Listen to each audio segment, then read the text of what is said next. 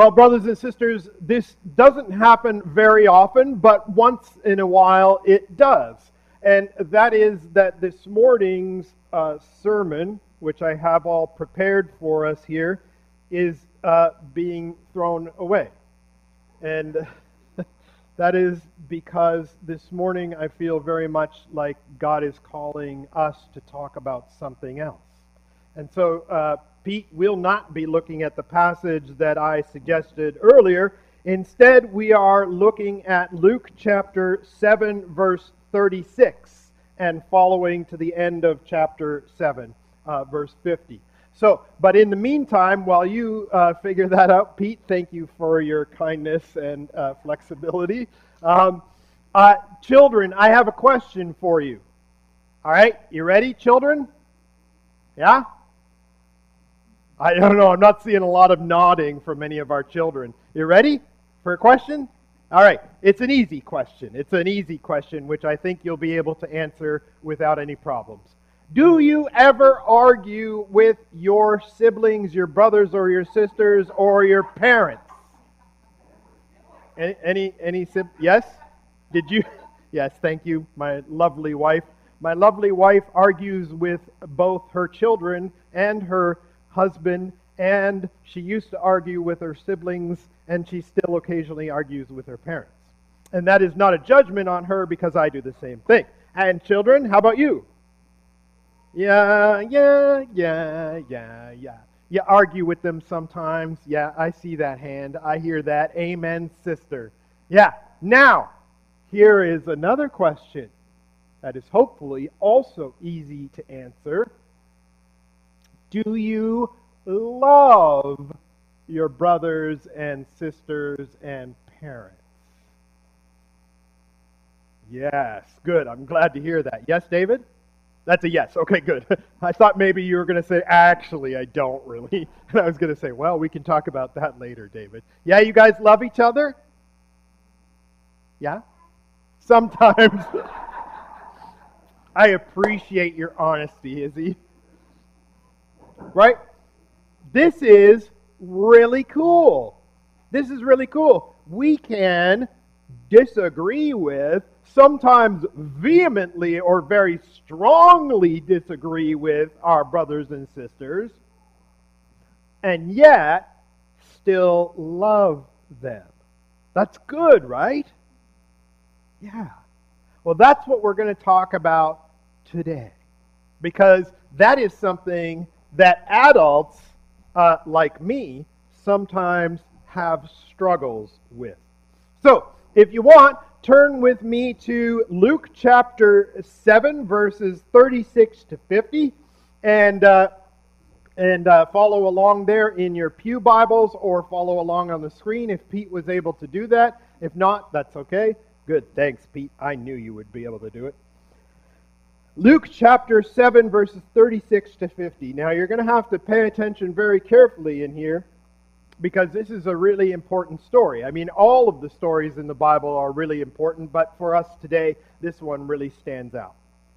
When one of the Pharisees invited Jesus to have dinner with him, he went to the Pharisee's house and reclined at the table. Now, that may sound a little bit weird, children and everybody else. Reclining at the table is a little bit odd for us. We normally sit around a table. Of course, that is not necessarily the way that all people at all times have had meals. For example, there are numerous cultures in which people sit on the floor and eat at a low table. Well, in Roman culture, which Jesus was kind of part of, being part of the Roman Empire, they would sort of lay on couches and eat from the table that way. So that's what that means when Jesus reclined at the table with the people there. So he went to the Pharisee's house and reclined at the table. A woman in that town who lived a sinful life learned that Jesus was eating at the Pharisee's house. So she came there with an alabaster jar of perfume. As she stood behind him at his feet weeping, she began to wet his feet with her tears. Then she wiped them with her hair, kissed them, and poured perfume on them. When the Pharisee who had invited him saw this, he said to himself, "If this man were a prophet, he would know who is touching him and what kind of woman she is, that she is a sinner." Jesus answered him, and notice that the Pharisee said this to himself. He didn't say this, he might not have even said it out loud, and if he did say it out loud at all, he was kind of muttering under his breath. It was not a public comment. But nonetheless, Jesus answers him. Jesus either picks up on it, or Jesus, through the inspiration of the Spirit, knows what he is saying. Regardless, Jesus answered him, "Simon, I have something to tell you." "Tell me, teacher," he said.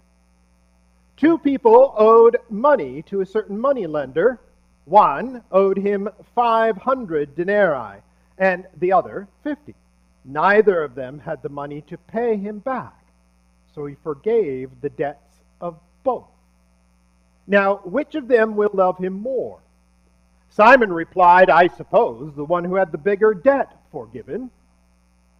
"You have judged correctly," Jesus said. Then he turned toward the woman and said to Simon, "Do you see this woman?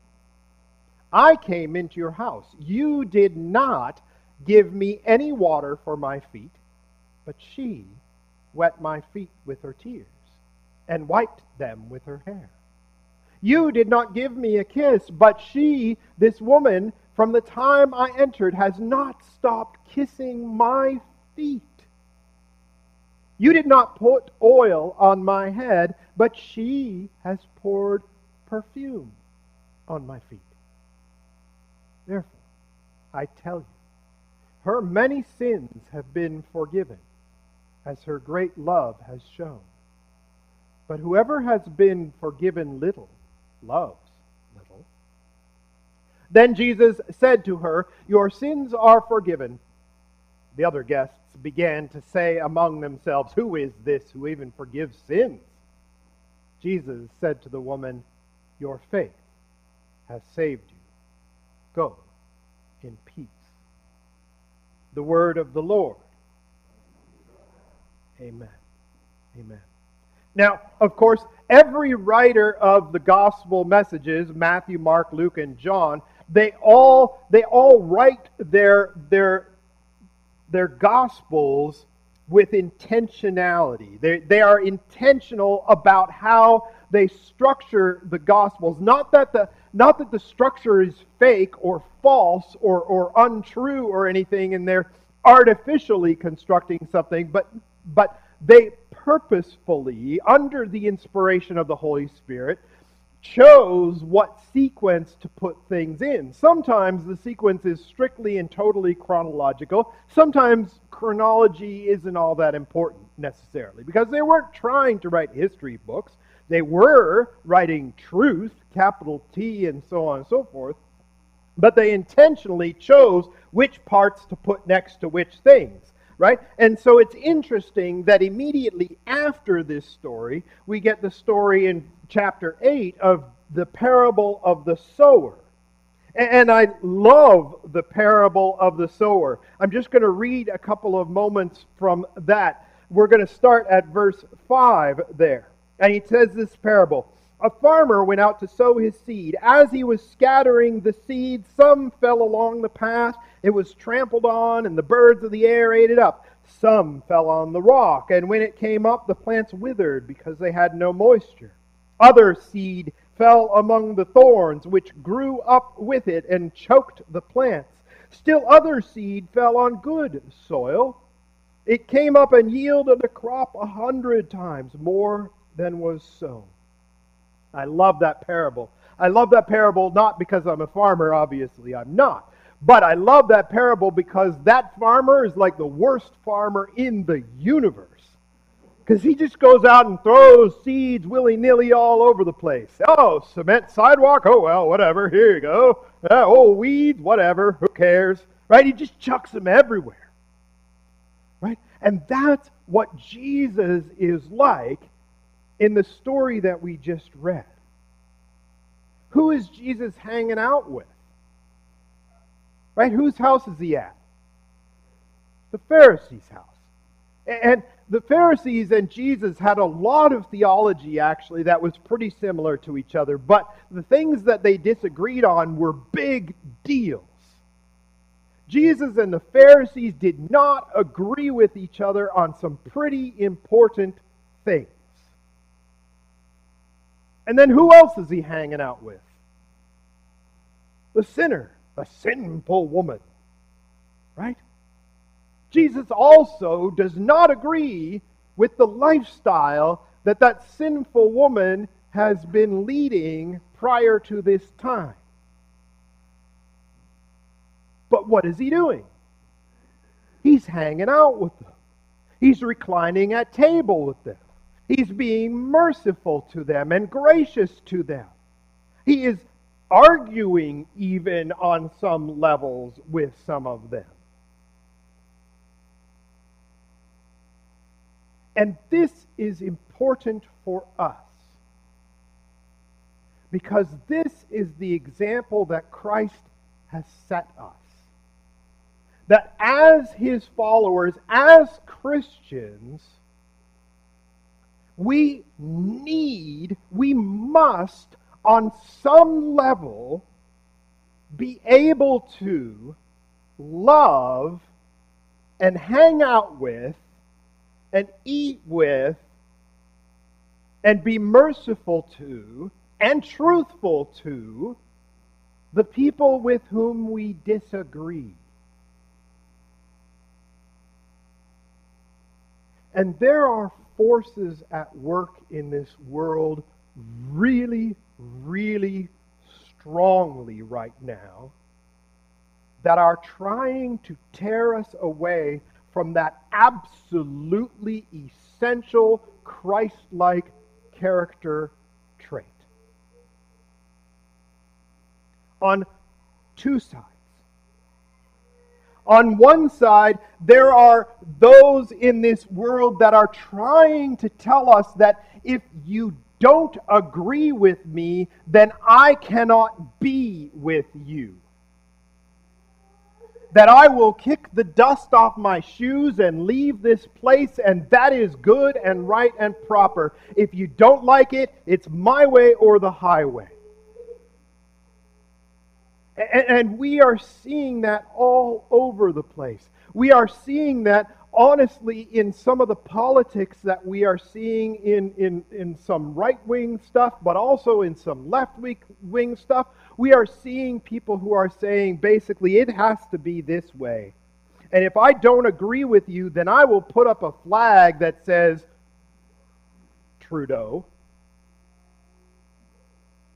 Right? Those flags that you can see just driving out of town, those are profoundly anti-Christian flags. Because what does Jesus say about our enemies? If you don't like Trudeau's politics, okay, sure, fine. That's okay. But what does Jesus say about our enemies? Oh, I'm asking. Yeah. Love them. Pray for them.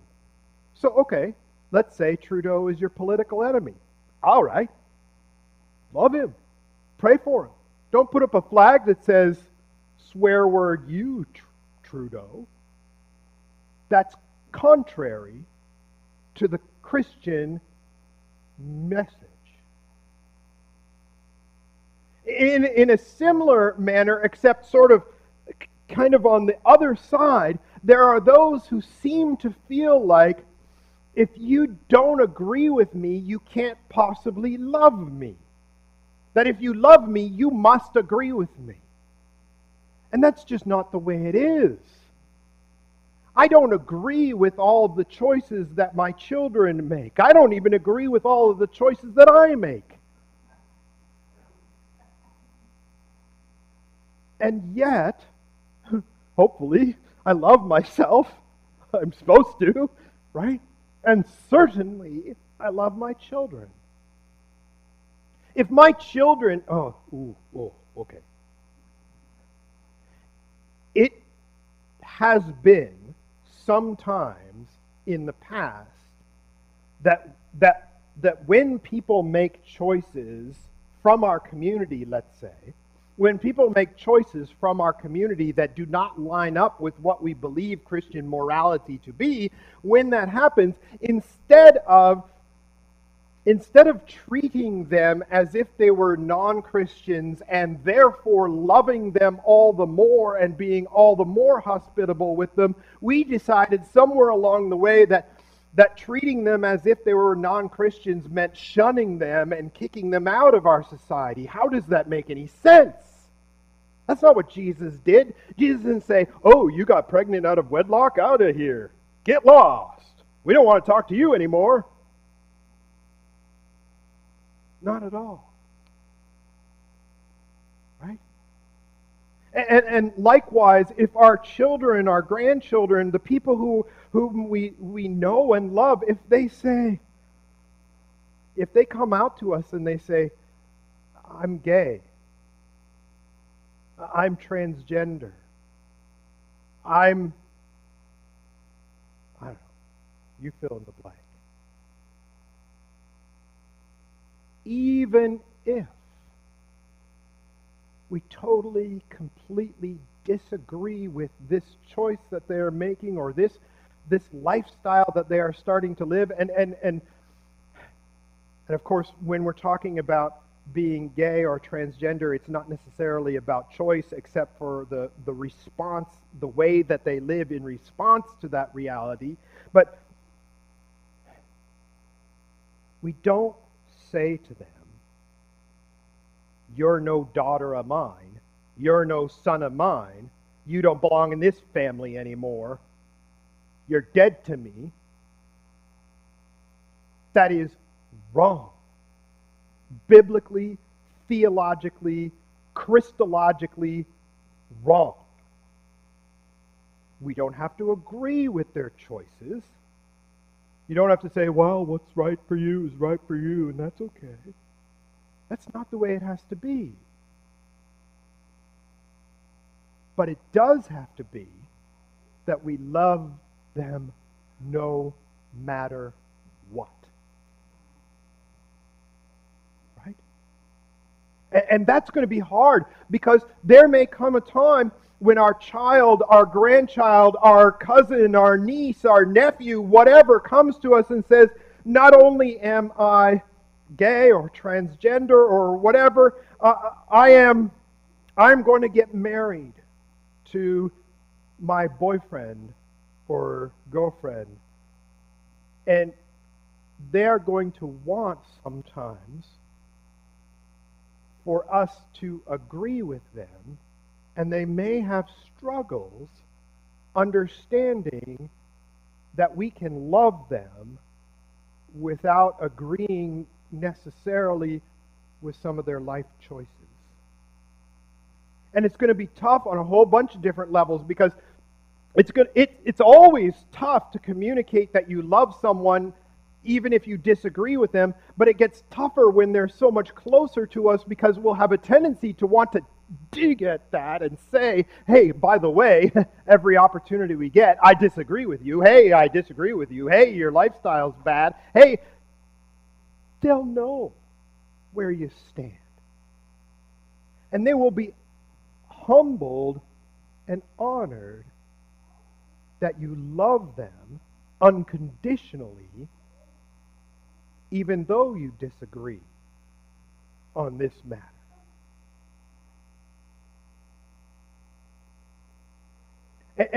And the world is trying to force us into the place where either you must agree with us or you must be separate from us. You're either an anti-vaxxer or you're not. You're either a Republican or a conservative or you're not. You're either a liberal or you're not. Right?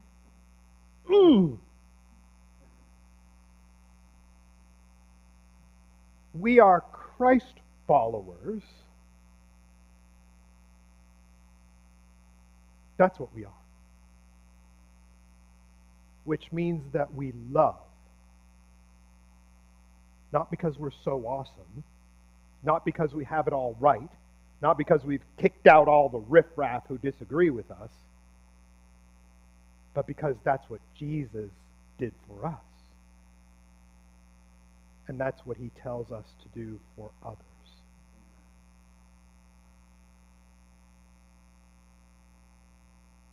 So how do we do that? How do we do that? Because it's getting increasingly hard to do that. It's getting so difficult. Remember, first of all, the love and patience of Christ. Notice when Jesus talks with Simon the Pharisee, he doesn't just rip into him and totally, tear his skin off with the scathingness of his responses or whatever. He tells him a story. He is patient with him. He is kind with him. It's still true. It's still not pulling punches, but he doesn't lay into them with thunder and lightning and brimstone and hellfire. Right? And notice also that he is merciful and kind and gracious and so loving to the woman, the sinner who is expressing her gratitude for forgiveness. But he doesn't say, you know what? All of that previous sin, it wasn't really sin. It was okay. It's fine. Right? We need to maintain that too. Be gentle and gracious and truthful. Gentle and gracious and truthful. And then we need to also remember that the people we are talking to are people. They are God's image bearers. And the people, just because we don't know them personally, doesn't mean they stop being people. Trudeau is a person. Trump is a person. Right? If I go waving around signs that say swear word Trump, that's not okay either. He's a person.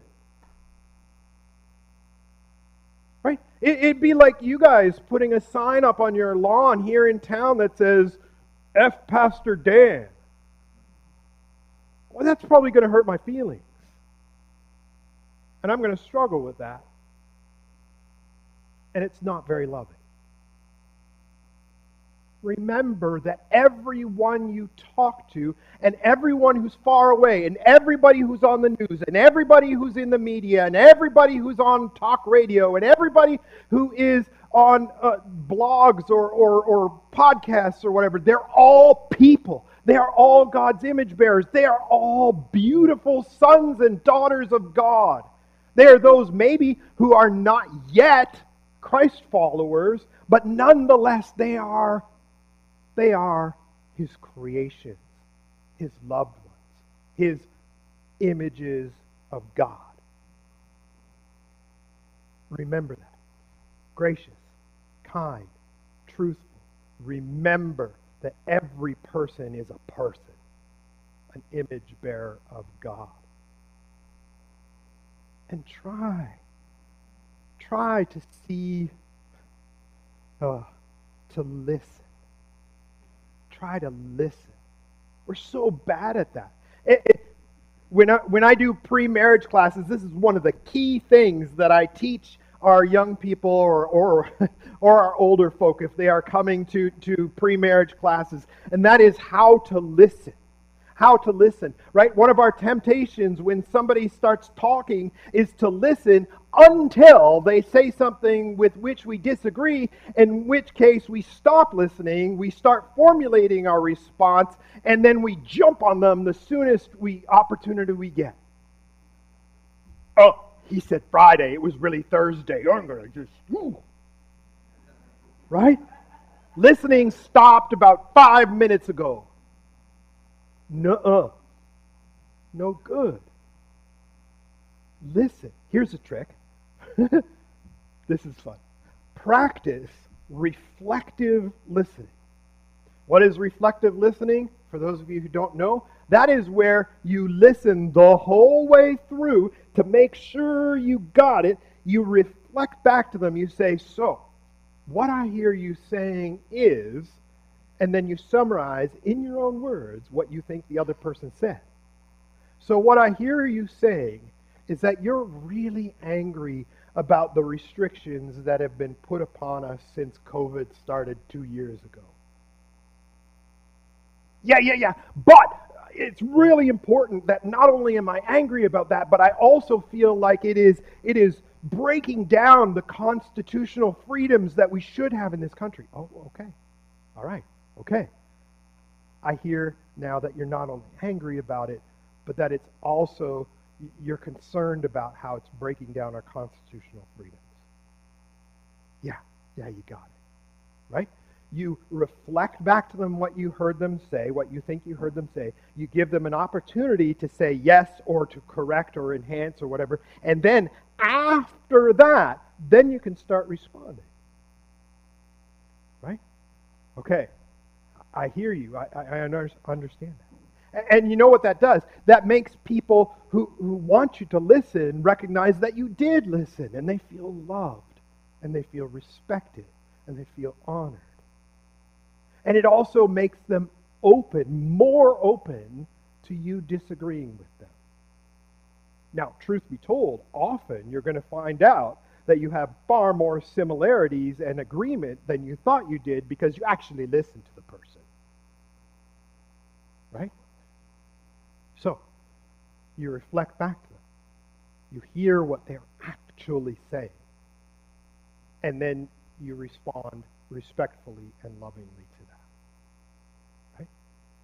Another trick for communicating well with God's image bearers in this world is to use proper assertiveness. Okay?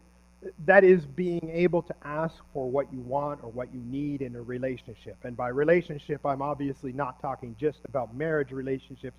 I'm talking about any relationship. The relationship you have with the customer service representative at Home Depot when you're trying to return something that's just outside of the return window, and that's a relationship.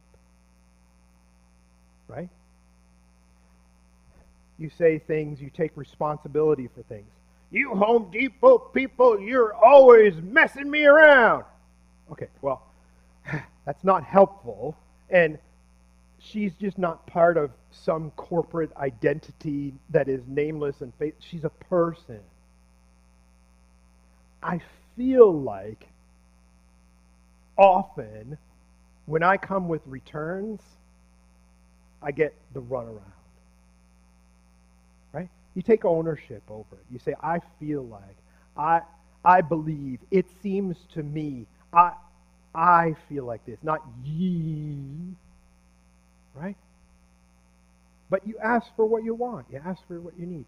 I feel like you are making these choices about your lifestyle because you're wanting to rebel against me as your parent. I feel like you're just upset maybe about how I raised you or something. Is that true? Can we talk about that? Not, you always rebel against me. You're such a snotty little teenage kid. Not that I've ever said that, right? Whoa. Be gracious and kind and truthful. Remember that everyone, whether you know them or not, whether they're near or far, whether they're famous or not, whoever they are, they're all image bearers of God. And really listen to them. And be honest and kind and humble, but truthful in your responses. I think, it seems to me, not you. Okay? This is how, at least in part, this is not a magic pill or bullet that fixes everything in this world, but we need to hold on to this. We need to hold on to that Christ-like ability to be with the people with whom we disagree, and yet be loving and truthful and righteous. And it's being eaten away. So please, brothers and sisters, I am so grateful that 99% of my interactions with you have been like that. The good parts. Right? You have listened to me. You have been gracious to me. And you have been truthful to me. You have treated me like a human being, like a Christ follower, like an image bearer. And I feel like far more often than not, God has blessed you and enabled you to do the same with one another and the people in this world. But I also feel like the strain is showing. That the cracks are there. That it's maybe a little bit easier for us to dig in our heels. A little bit harder for us to be gracious than maybe it was before all this began. Don't let go of it. And if you have some opportunity to learn some of it new, do it. Grab hold of it. Learn more. But we must hold on to this Christ-like trait. Let's pray. Father in heaven, we thank you so very much for the example of your Son, Jesus. Sometimes, oh God, I confess that Jesus' ability to love and hang out with people with whom he disagreed so fundamentally, sometimes that seems almost magical to me, oh God. And yet I know that Jesus was fully human. And that, yes, he listened to the Holy Spirit just as we have access to the Holy Spirit, but all of this love, all of this truthfulness and graciousness, all of this righteousness and holiness and mercy, all of it, he lived out in his humanity. And so, Lord, please help us. Help us to hold on to that in these difficult times. But also, oh God, help us to grow more and more into people who can be like your Son Jesus, who can sow the seeds of your love and your good news wherever we go, willy-nilly, and who do so through grace and truth, through love and righteousness, through mercy and holiness. Lord, help us. In Jesus' name we pray. Amen. We'll invite the praise team forward to sing a song of response. Now, we were going to be preaching about blessings and woes from Luke as well. And so this song might appear at first blush to be a little bit unrelated, but it's not. Because, you see, this is the thing. All of us in this world, as human beings, in this broken and messed up world, we are all hungering, we are all thirsting, we are all struggling, we are all facing tremendous difficulties. And those who can reach out in love are blessed. And those who are suffering for Jesus' name's sake are blessed. And those who cannot reach out to their fellow human beings, woe unto them. So, let us stand and sing as our song of response. Blessed are they, number 73 in the supplement or on the screen behind me as well.